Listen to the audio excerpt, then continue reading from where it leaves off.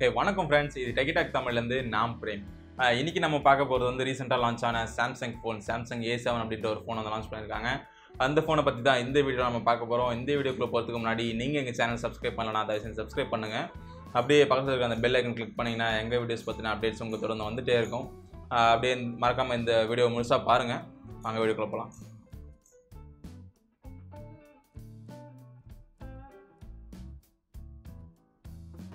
Samsung வந்து midrange phones அப்படின்ற பேரில் ஏ சீரிஸில் ஃபோன்ஸ் ரிலீஸ் பண்ணிகிட்டு இருக்காங்க. மிட்ரேஞ்ச் பேருக்கு மட்டும்தான் மிட்ரேஞ்ச் அது. ஆனால் ப்ரைஸ் வந்து பார்த்தீங்கன்னா 35,000 20,000 வரைக்கும் இருக்குது. அதாவது A8 ப்ளஸ் பார்த்தீங்கன்னா 34,000-35,000 வந்து ப்ரைஸ் பண்ணியிருக்காங்க. இப்போது லான்ச் ஆகியிருக்க இந்த A7 பார்த்தீங்கன்னா 4GB ரேம் மற்றும் 64GB இன்டர்னல் மெமரியோட வருது. இதோட விலை எவ்வளோன்னு கேட்டிங்கன்னா 24,000 ரூபாய் விலையில் வருது. இது வந்து மிட்ரேஞ்ச் ஃபோனா அப்படின்றது இந்த வீடியோவில் பார்க்கலாம். டிஸ்பிளேவை பொறுத்த வரைக்கும் இந்த சாம்சங் A7ல் ஒரு 6 inches super AMO LED display கொடுத்துருக்காங்க. இதுக்கு மேலே கார்னிங் கொரில்லா கிளாஸ் கோட்டிங் கொடுத்தது அந்த ரொம்ப நல்ல விஷயம்னு சொல்லணும். இது வந்து ஒரு ஃபுல் HD ப்ளஸ் டிஸ்பிளே அப்படின்னு சொல்லியிருக்காங்க. அப்படியே பின்னாடி போனீங்கன்னா ட்ரிபிள் செட்டப் கேமரா கொடுத்துருக்காங்க. இது வந்து முக்கியமாக கேமராவை பேஸ் பண்ணி வெளியாக இருக்க ஒரு ஃபோன். இது வந்து கேமரா செட்டப் பார்த்தீங்கன்னா 24 மெகா பிக்சலோட ஒரு கேமராவும் அது வந்து 1.7f அப்படின்ற ஒரு அபர்ச்சரோட வருது. அடுத்தது வந்து 5 மெகா பிக்சலோட ஒரு கேமரா வருது. இது வந்து 2.2f அபர்ச்சரோட வருது.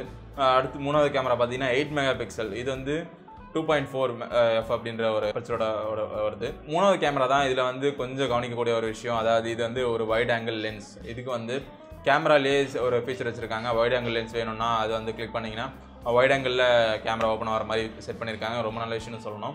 24 மெகா பிக்சல் கேமரான்றதால ஆல்ரெடி நல்லா தான் இருக்கும். அதை பற்றி நம்ம எதுவுமே சொல்ல தேவையில்லை. டெப்த் சென்சிங்காக தான் அந்த 5 மெகா பிக்சல் கேமரா அப்படின்னு எல்லாருக்குமே தெரியும். இந்த சாம்சங் கேமராவை பொறுத்த வரைக்குமே எல்லாருக்குமே தெரிஞ்சது தான். லோ லைட்டிங்லாம் நல்லாவே இருக்கும். பொக்கே மோட் அதுவே நல்லாயிருக்கும். இன்னொரு விஷயம் சொல்லணும் அப்படின்னு பார்த்தீங்கன்னா ஹையன் ஃபோன்ஸில் மட்டுமே இருந்த அந்த ஃபேஸ் இமோஜி அப்படின்றது வந்து இந்த ஃபோனில் யூஸ் பண்ணியிருக்காங்க. ஃபேஸ் இமோஜினா என்னன்னு கேட்குறீங்களா? ஃபேஸ் இமோஜினா ஒன்றும் இல்லை, நம்மளோட ஃபேஸை வந்து செல்ஃபி எடுத்து அதை வந்து ஒரு இமோஜியாக ஒரு கார்ட்டூனாக மாற்றி யூஸ் பண்ணுறது தான். அந்த ஃபீச்சர் வந்து இந்த ஃபோனில் கொடுத்துருக்காங்க. இதே ஃப்ரண்ட் கேமராவை பொறுத்த வரைக்கும் 24 மெகா பிக்சல் கேமரா கொடுத்துருக்காங்க. இதுவும் நம்ம எந்த குறையும் சொல்ல தேவையில்லை. கேமராவை பொறுத்த வரைக்கும் இந்த ஃபோனில் செம்மையாக கொடுத்துருக்காங்க. இதில் வந்து பியூட்டிஃபை மோடை கொண்டு வந்திருக்காங்க. நிறைய பேர் செல்ஃபி எடுப்பீங்க, அவங்க எல்லோரும் பியூட்டிஃபை மோட் யூஸ் பண்ணுறதா இருந்தாலும் யூஸ் பண்ணிக்கலாம். கேமராவை பொறுத்த வரைக்கும் ஒரு பிரச்சனையுமே இல்லைங்க. ப்ராசஸரை பொறுத்த வரைக்கும் இந்த சாம்சங் A7 ஃபோனில் Exynos 7885 அப்படின்ற ஒரு ப்ராசஸர் யூஸ் பண்ணியிருக்காங்க.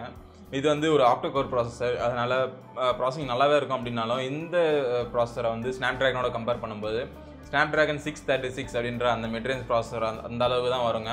இந்த ப்ரைஸ் ரேஞ்ச், அதாவது 24,000 ரூபாய் ப்ரைஸ் ரேஞ்சுக்கு ஒரு ஸ்னாப்ட்ராகன் 636 கொடுத்தா நீங்கள் வாங்குவீங்களா அப்படின்றது வந்து உங்கள் விருப்பத்துக்கு விடுறேன். அதாவது இந்த Exynos 7885 அப்படின்ற ப்ராசஸர் வந்து ஸ்னாப்ட்ராகன் 636 அப்படின்ற ஒரு மிட்ரேஞ்ச் ப்ராசஸரோட வருது.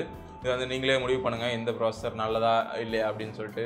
சாஃப்ட்வேர் பொறுத்த வரைக்கும் இந்த ஃபோனில் Android 8.0 வந்து இன்ஸ்டால் பண்ணி கொடுத்துருக்காங்க, ஓரியோ. இது வந்து ரொம்ப நல்ல விஷயம்னு சொல்லணும். பேட்டரி பவர் எவ்வளோன்னு கேட்டிங்கன்னா 3300 mAh பவர் பேட்டரி கொடுத்துருக்காங்க. தாராளமாக ஒரு நாள் நிற்கக்கூடிய பேட்டரி பவர். இன்னொரு கெட்ட விஷயம் அப்படின்னு என்னென்னு கேட்டிங்கன்னா இதில் வந்து இன்னும் கூட மைக்ரோ USB தான் யூஸ் பண்ணிகிட்டு இருக்காங்க. பெரும்பாலுமான சாம்சங் ஃபோன்ஸில் வந்து டைப் C யூஸ் பண்ணாலுமே 24,000 ரூபா கொடுத்து ஒரு ஃபோன் வாங்குகிறோம்.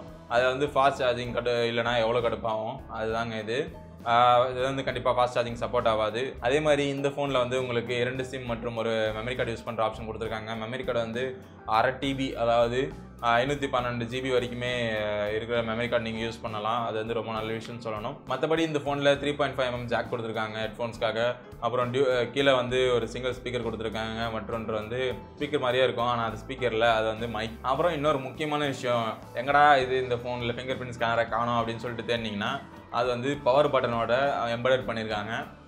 பவர் பட்டனை வந்து நீங்கள் ஜஸ்ட்டு டச் பண்ணாலே இந்த ஃபோன் ஆன் ஆகிடும். ஏன்னா அந்த பவர் பட்டன்லேயே வந்து ஃபிங்கர் பிரிண்ட் வச்சுருக்கிறதால. இந்த டெக்னாலஜி வந்து இதுக்கு முன்னாடி ஏசஸ் ஃபோன் ஸ்பீரில் யூஸ் பண்ணியிருந்தாங்க.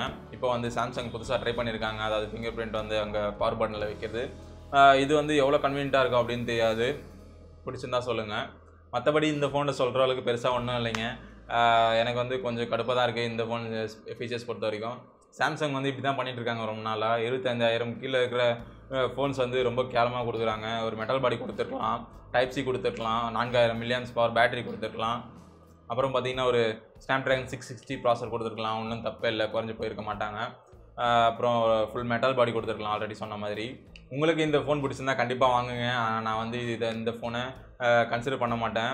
வாங்குங்க, கண்டிப்பாக வாங்குங்க அப்படின்னு சொல்ல மாட்டேன். ஏன்னா இதை விட சீப்பான பெஸ்ட்டு ஸ்பெசிஃபிகேஷன்ஸோட நிறைய ஃபோன் வந்திருக்கு. போக்கோ ஃபோன் இருக்குது, அதே மாதிரி ஹானர் ப்ளே இருக்குது, இப்போ ரீசெண்டாக லான்ச் ஆன Realme 2 Pro இருக்குது, இன்னும் நிறைய ஃபோன்ஸ் வந்திருக்கு. அதை நீங்கள் கன்சிடர் பண்ணலாம்.